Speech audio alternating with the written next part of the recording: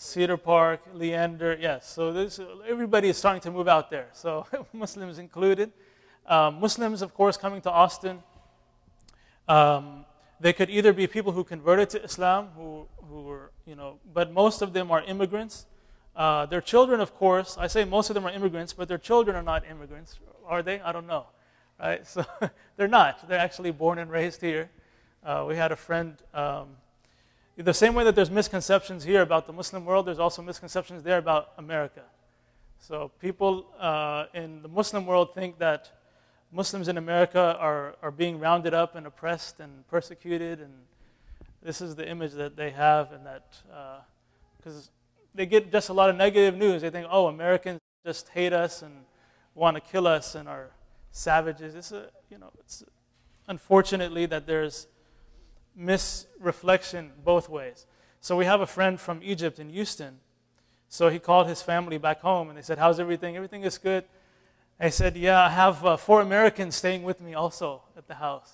They said, what? You have 4 Americans? Watch out. They might steal something from you. He said, those 4 Americans are my children, right? So, and it's not just that they're born here. I mean, they watch American football instead of watching cricket or soccer or whatever it is, right? So, and they, express themselves with a lot of the American philosophy and dynamic as well. So, just continuing on, we also have some Islamic schools. So, with the growth and as Muslims increased in number, began to settle more, they said we also want to have a place where children can be educated in a Muslim environment. We have 2 major Islamic schools here in Austin. As you heard earlier, we have Austin Peace Academy, which was the first Islamic school here in Austin, Texas. We also have the Renaissance Academy. These are, math, English, science, etc. But in addition, they learn Arabic and Quran and Islamic studies. So it's sort of a reaction that a lot of the sort of parochial schools have towards the public school system. I personally went to the public school system, so I don't know why everybody says it's so bad, but maybe it's gotten worse or something. Maybe it depends what school you're in. But Muslims also have a similar sort of response. It's like, what's going on in the schools? And they get a little bit protective and say, well, let's send him to an Islamic school, and he'll be a nice boy. And of course, it's not that easy, or a nice girl. It's a lot more effort than that. As well, there's sort of specialized programs. One of them is called Darul Ulum, which these are students who are homeschooled, but then they come to the mosque here and they actually memorize the whole Quran. That's their full-time study. From 8 until like 2 o'clock, all they're doing is memorizing the Quran. It's 600 pages in Arabic, verbatim. They start from age of 5. Some of them are done. We have one who finished, he's about 9 years old as well. So, of course, there are many more other educational and social and civic groups, very active. For example, if you guys are interested, I know it's really late notice, but tomorrow there's Texas Muslim Capital Day at the state capitol. The legislator is opening up. So you will see Muslims from all over Texas there and different Muslim organizations coming to advocate the causes that they feel strongly about, etc. So it's a very diverse community with very diverse interests. And at the same time, what we will present in this course is the binding for all of the Muslims, regardless of where they're coming from or what their particular perspectives may be, politically or how we should be as Muslims in the 21st century, etc. So any questions about the Muslims here in Austin, Texas? This is your chance.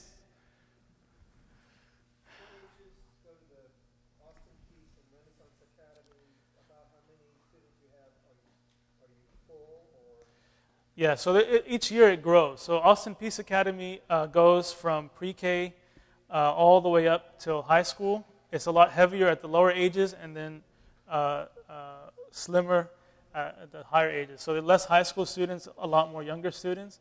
I think, Brother Alex, maybe 204 at Peace Academy. Renaissance is probably a similar number to that, and it's growing.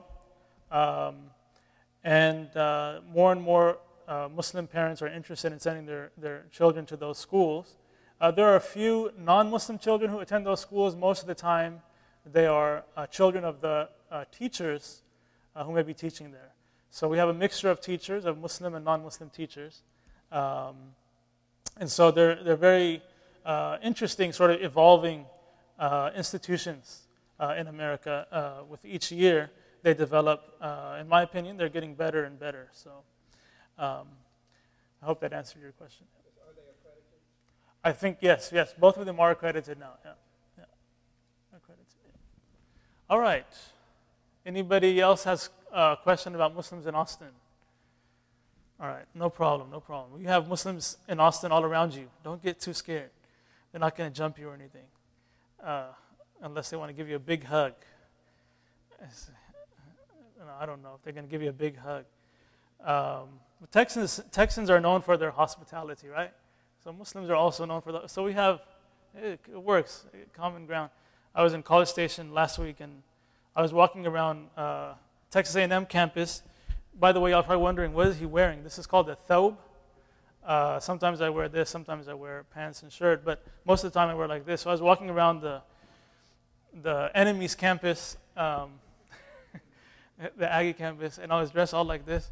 And so a young man, 19-year-old, whatever he was, it was a Friday night. I'm sure he was going to go to get, we're not going to talk about what he was going to go do, but he was just so happy. He's like, howdy. Right? So I was like, okay, howdy. So don't be shy. Inshallah, we're all, inshallah means God willing. Inshallah, we're all just here to get to know one another. All right, so I'm going to jump right into the topic then and talk about Islam in a way maybe that most of us, even Muslims, may not be too familiar with, but is actually a Quranic approach to Islam. So Islam, those who say that Islam does not mean peace, well, they technically are correct, because that's not the literal translation of the word Islam. Islam means to surrender or to submit to the one God. This is the one that we believe who has created all human beings, who is infinitely good, all merciful, ever merciful. And so Islam is that a person aligns their whole being with his will. That's what Islam is. At a universal level, this is what it means.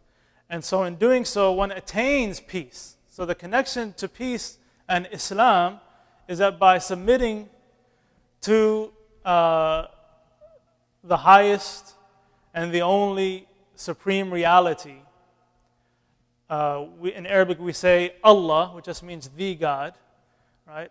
The one God. This is the same one God that sent revelations to Abraham, to Moses, to Jesus, and to the Prophet Muhammad, peace upon him. It's very clear in the Quran. It says to tell the Jews and the Christians, Ilahuna wa ilahukum wahid, which means our God and your God is one and the same God. Right? Of course, there are people who try to argue with that, but again, this class is kind of unique because it's being presented from the Muslim perspective. So I am just stating what is there in our own text and our own tradition. So also, this surrender brings about peace, but also freedom. So freedom, of course, is a very popular word in in America and ever since the French Revolution. The idea about Islam and freedom, because some people, even Muslims sometimes, think that they are somehow in opposition to one another. The concept of freedom in Islam is that a person, by surrendering to God alone, is free from being enslaved to anyone or to anything else, including one's own desires or oneself or another human being or some false systems or ideologies or whatever it may be. So in terms of dignity, a person might say, oh, you Muslims, y'all are slaves to Allah, right? So actually here when we say we're a slave to God or slave to Allah,